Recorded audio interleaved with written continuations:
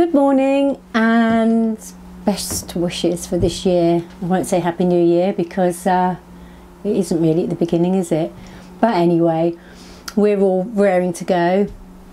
And the first thing that we're going to do this year is to finish the galley, which Henry's working on at the moment. And and we're also going back to our stove because it's really lovely and warm on here, but it's a little bit fumy and I'm really sensitive to it. I get a headache straight away. So we are going back and having a look at the oven and making sure that it's properly installed, because it doesn't seem to be as good as it could be. And I'm also going to research air purifiers, because with the best will in the world you can't keep all the smoke out with a stove, and I don't really want particles in the boat if I don't have to have them in there. So that's what we're doing at the moment. We're hoping that we're going to be able to keep working, and we're aiming to have our boat on the water if the tier 4 restrictions or the tier 5 restrictions ease up on the 1st of June, which is about 6 months later than we wanted. Actually it's 9 months when we think about it, because we lost 3 months last year on the first lockdown, and then another couple of months when H had his knee replacement, and it looks like this lockdown might well be another 3 months. So there's no point trying to think about it before the beginning of June, I don't think. So that's what we're aiming for, Tuesday the 1st of June. That's our date. Right. Okay, well this is possibly the cause of it. You can see there that the that insulating braiding isn't sitting as it should do in that little gully, and I think that's well, almost certainly that's probably what's causing it to give off the fumes. Was it like that when you put it in? To be honest, I don't know, because this was already glued in. I didn't actually fix that, and you can see it's all yeah, it's jointed. I didn't do that, so it obviously turned up not fitted perfectly in the first place. Whoa, sort that one out.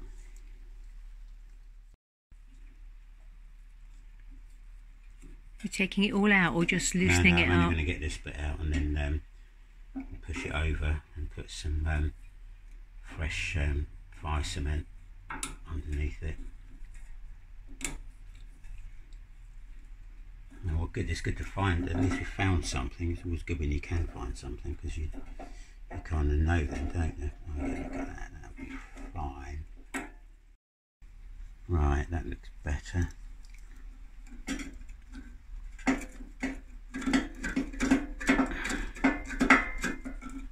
Okay.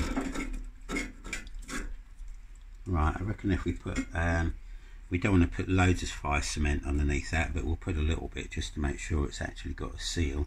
Do you want to use the silica cement in that tube? I'll go and get it. Yeah, that would be good. That. I think I will.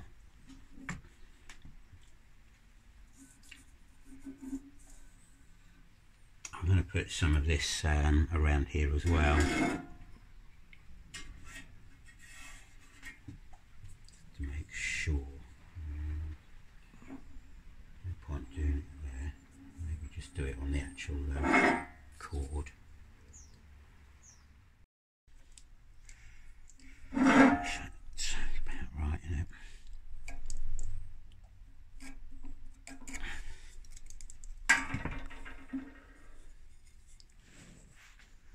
I don't know which one came from where, whether it matters.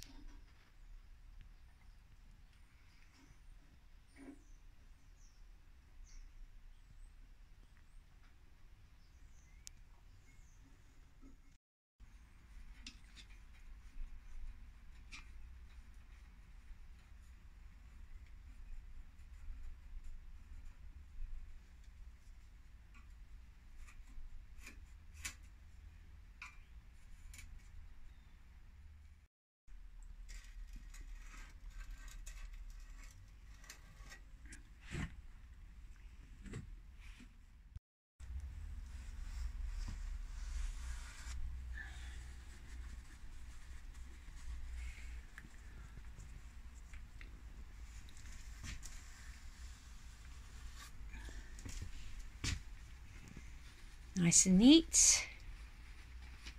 Yes.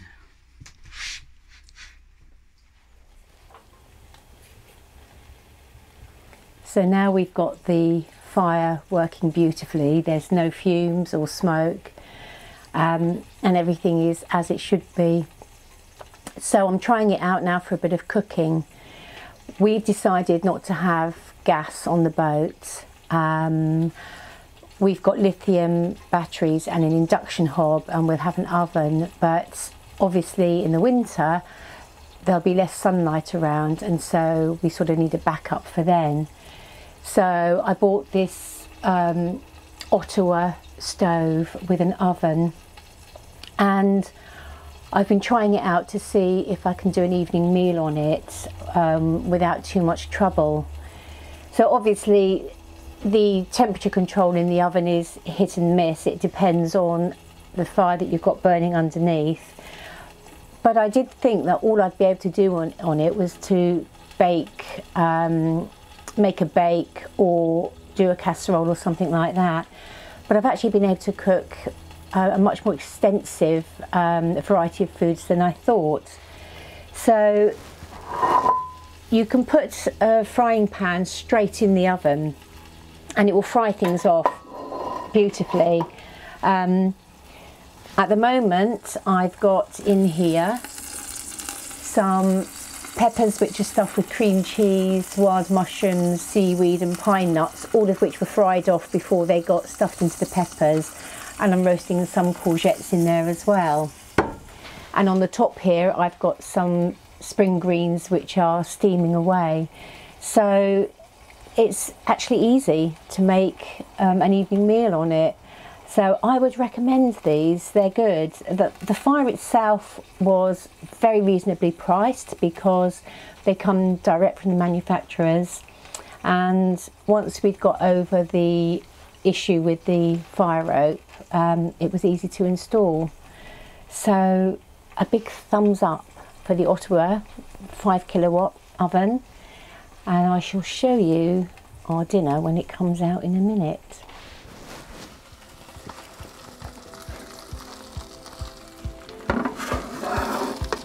Oh, yum.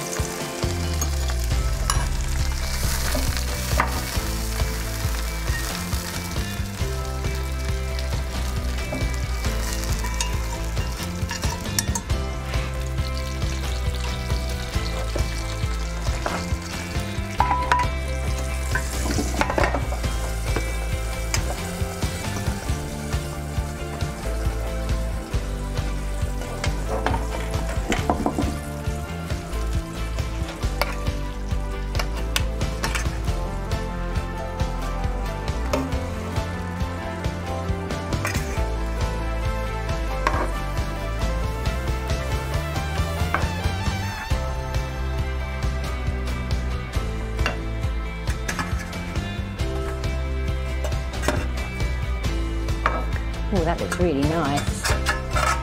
Really hot. There we go.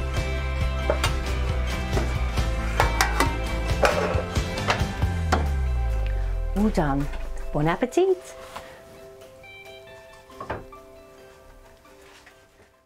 It's freezing this morning. The steps going up to the boat are lethal.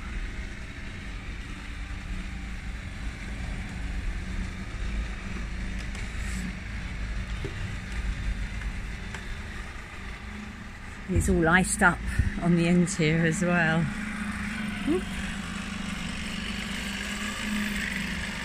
Henry's found a patch of sunshine to do some cutting,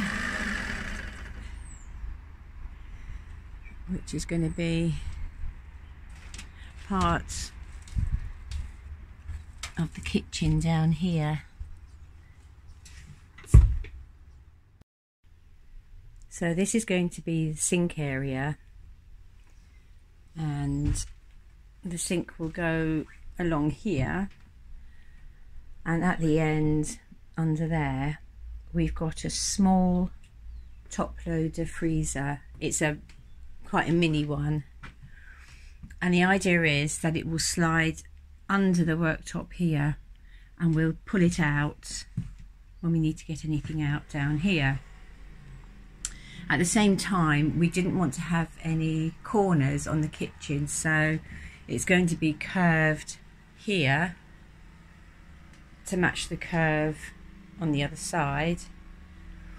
But it means that we have to get the curve just right, because we don't want a corner of the freezer sticking out under the curve. It won't look right.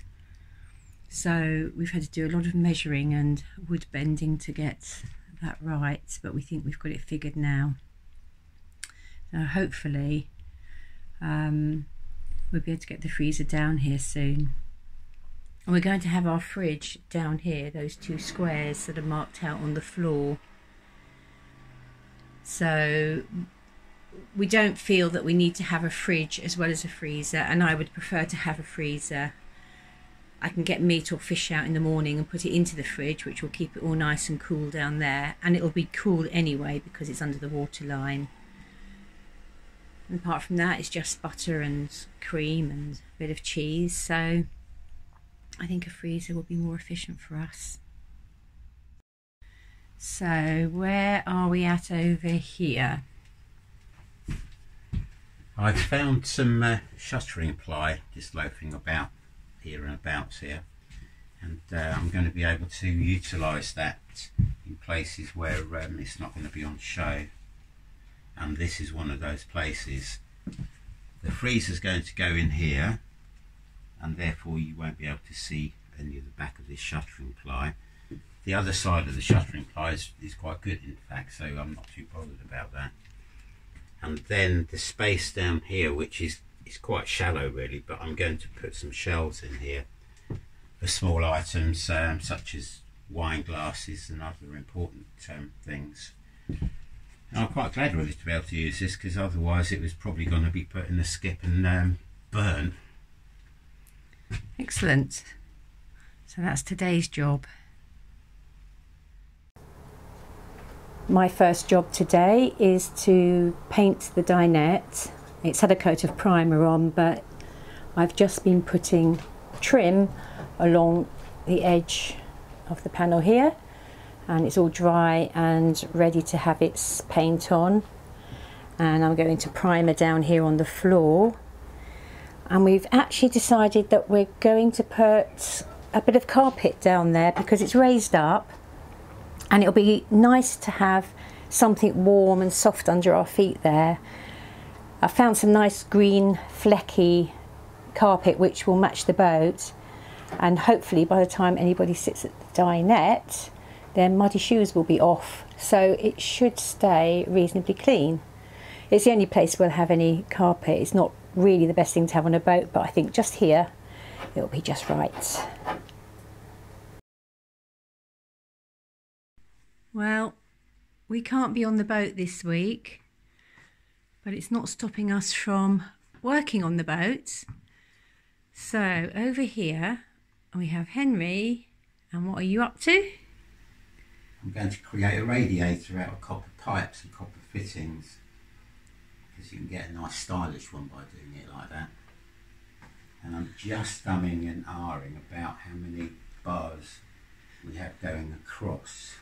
I'd originally planned to have it like this, 1, 2, 3, 4, 5, but I'm thinking it might be a bit too squashed up, so I'll probably end up going with that plan.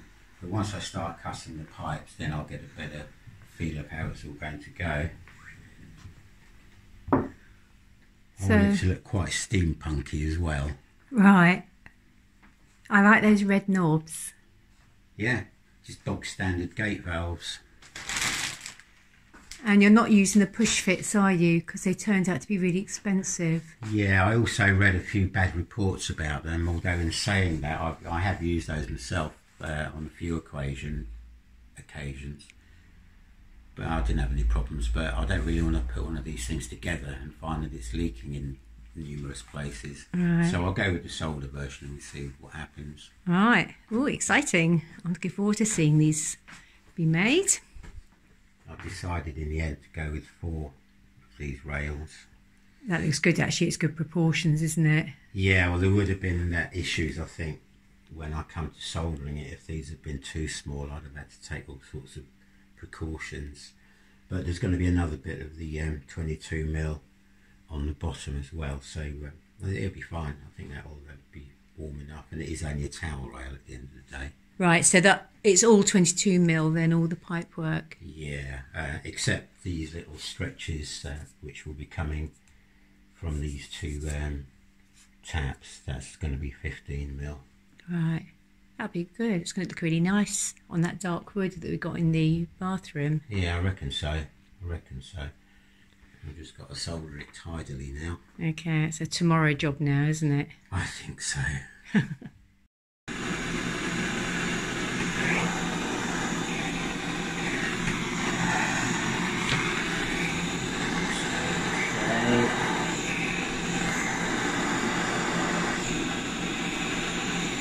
Are those fumes poisonous? I don't know. Better open the door. Oh, this looks like you've nearly finished it. Yeah, well I finished most of the construction, that's for sure. I'm just cleaning up some of the solder joints on it now, because I'm not so good that they're brilliant, so I've got to make them more shiny. I've got a couple of things to put on here as well, but that's going to happen on the boat because I don't know the height of that yet. And the other thing that I'm going to do is to get some lacquer to finish it all off, because it is going to tarnish as soon as it goes into the open air. Well, it's already tarnished from getting it from the plumber's store to here. So that'll be quite nice actually once that's all lacquered up. Bit more work to do over here cleaning up, but that's that one done effectively. So this is the bathroom one, isn't it? Yes, it is. I'll stand it up so you can see which way it will go, like that. Okay. And that's going under the gunnel, so that's why that's coming out, so that we can make sure we can get a towel over the top of it. Yeah, brilliant.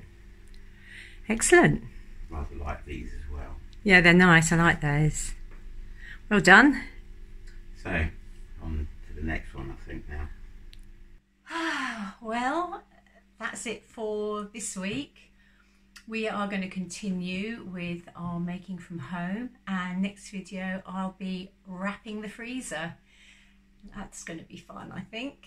Henry will be making another 2 radiators, and we'll see how we get on with all of that. Okay, see you next time. Bye.